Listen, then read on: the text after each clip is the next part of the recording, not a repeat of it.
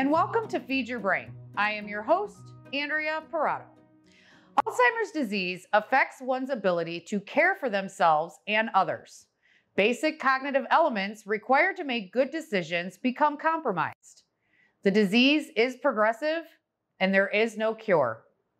I am joined today by Jean Makesh, CEO of the Lantern Group. Hi, Jean. How are you today? Hi, Andrea.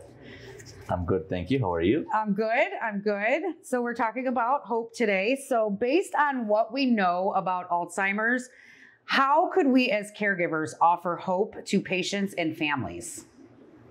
Great question. Thank you for asking. Well, in my mind, when you have hope is a positive word. When you have hope, you look forward to something.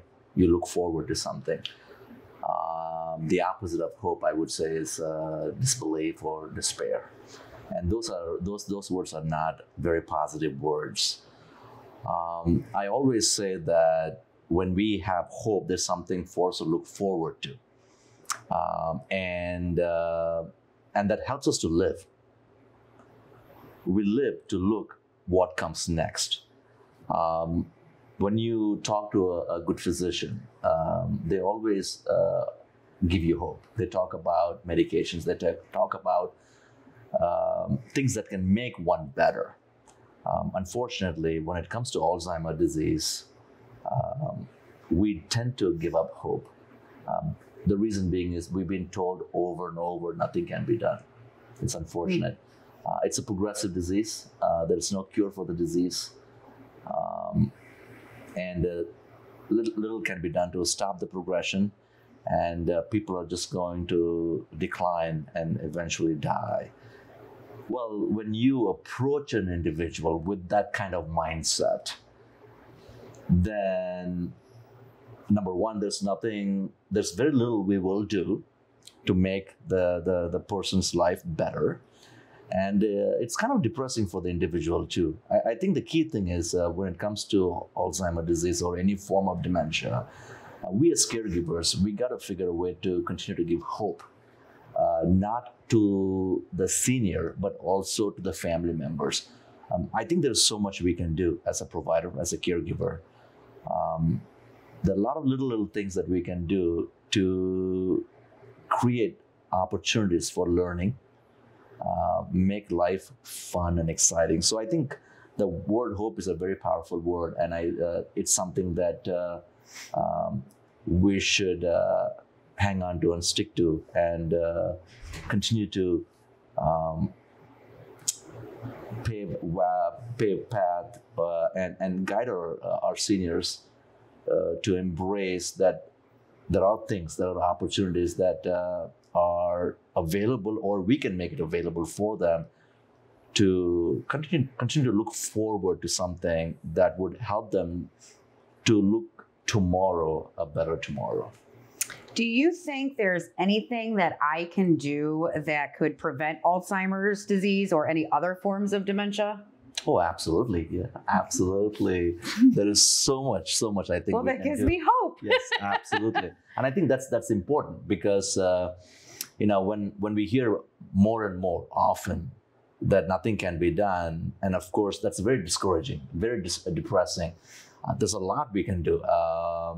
There's so much we can do to decrease the risk of developing Alzheimer's. Studies have shown that definitely there is a genetic predisposition. However, there are other things that do impact and influence the disease, the onset and the disease process itself, the pathophysiology of the disease and things like that. There's so much we can do. I would start with as simple as exercising. Daily exercises, exercising daily will definitely decrease the risk. A balanced diet, absolutely. A good diet helps with decreasing the risk. What I really enjoy and like is, I think, what is it we can do to recruit more neurons.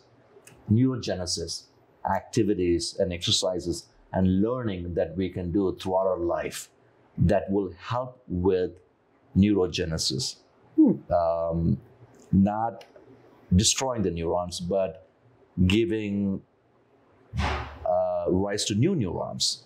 What is it I can do to increase my cognitive reserve? Which is what is it I can do to recruit more neurons to increase the cognitive reserve, and also to facilitate and promote plasticity. There's a very popular word or term called neuroplasticity. Essentially, what it is our brain is pretty much like a plastic material, and we can mold it and we can shape it the way we want, and we have the capacity to do that. I think there's a lot we can do to facilitate neurogenesis, to increase cognitive reserve, and to mold and shape the brain like the way we would like it to be. See, 20 years ago, the size of our brain was a lot smaller. As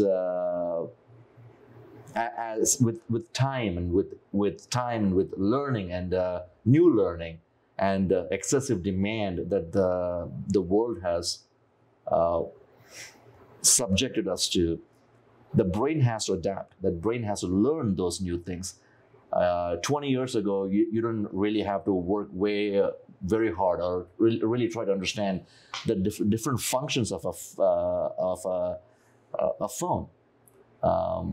And now, when you buy a smartphone, there are little things that you and I have to learn. And there's a reason why the younger generation, our children, tend to do better than us.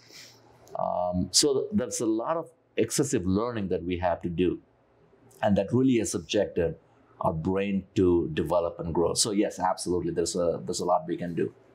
That's awesome. I'm glad you have given me hope.